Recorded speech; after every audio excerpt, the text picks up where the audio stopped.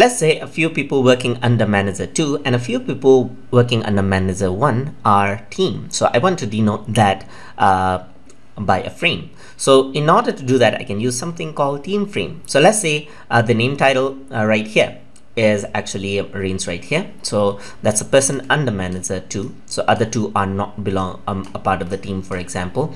And another person like position 1, the name position 1 is there, okay, and the position 2, they all are a team. Let's say, for example, let me just press Ctrl Z because I dragged it on the top of the shape. Let me just drag it over here, just like that. All right, there you go. So drag it so that the team frame is there, right? So there's creating a little problem right here. Okay, there you go. Okay, drag it. And let's say I have arranged it out just like that. So 2 people working under manager 1 and 1 person working under manager 2 team, for example.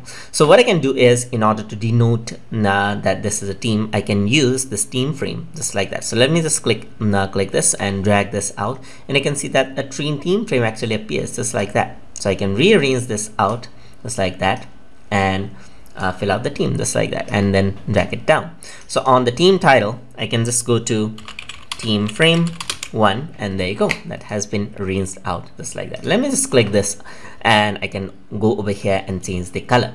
I can also go on line and change the color of the line from over here. So let me just select purple color right here. I can also increase the width of the line by increasing the width just like that as well. You can also go to dashes. For example, there's different type of dashes over here, so you can have no dash at all, or you can have different sort of dashes to denote the team. So just click on this, and there you go, team frame. So you can go over here, press enter, and there you go. So everything is now set.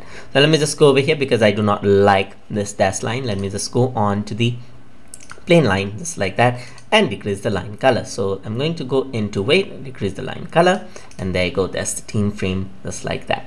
So that is how you can utilize team frame in Microsoft Visio. Hope you guys learned something as always, and as always, please like, comment, share and subscribe.